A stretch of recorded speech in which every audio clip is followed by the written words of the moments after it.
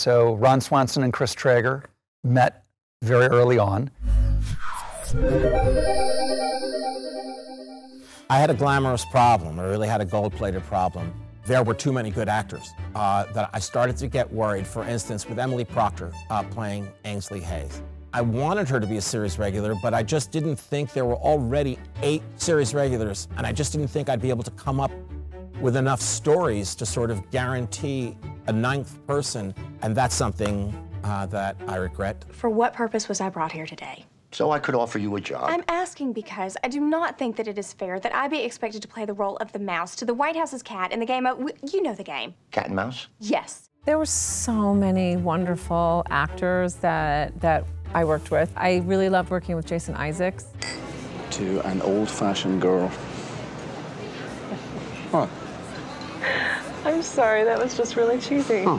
The only non-Josh relationship that I had that I actually kissed, but they didn't put it in the show. There's no one else that would even come close to being a phenomenal guest star to me than Elizabeth Moss. I mean, she gave me my first on-screen kiss. I'm not afraid of being affectionate in public. I would never forget, he threw me up against the wall and really just planted one on me and went for it. You know, she walked off and I was like, oh. One of the great recurring characters that I loved, although now that I'm thinking of it, I never interacted with him, was Oliver Platt as Oliver Babish. He was incredibly hilarious, and he's got a sort of larger-than-life vibe to him. He did everything you do if your intent is to perpetrate a fraud. I have a soft spot for Hector Elizondo, one of Sam's professors who introduced him to the world of physics and the superconducting super collider, which was one of my favorite phrases to say 17 times quickly. I need you to tell me everything you can tell me about the superconducting super collider. How much time do you have? About 10 minutes. If you pay close attention, stay very, very quiet, I can teach you how to spell it. Mary Louise Parker, I think, is a really, really important part of the show. She was so good. I fought you, I lost, I had a drink, I took a shower. Because that's how it is in the NBA. Nick Offerman from Parks and Recreation. And he was trying to get Sam Seaborn to create a pathway for wolves to migrate to the national parks. It's very Nick Offerman, isn't it? Yeah. For 4 years, scientists have tracked Pluie. She made her way from Banff National Park in Alberta up and down the Rockies. I always worked, my character, the interpreter character that I had on the show, Bill O'Brien, he and I were always together everywhere on the set. We're going back to the hotel. It was nice meeting you. Nice to meet you. That was me saying that.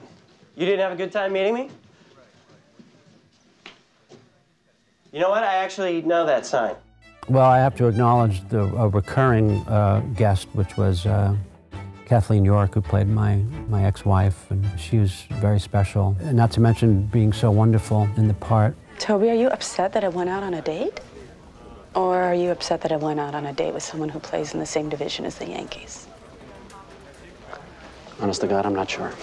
John Amos was a great actor I worked with a lot in the Situation Room. John Amos is a great, great actor, and I was lucky enough to have some good scenes with him. Good morning, Mr. President. What do we got?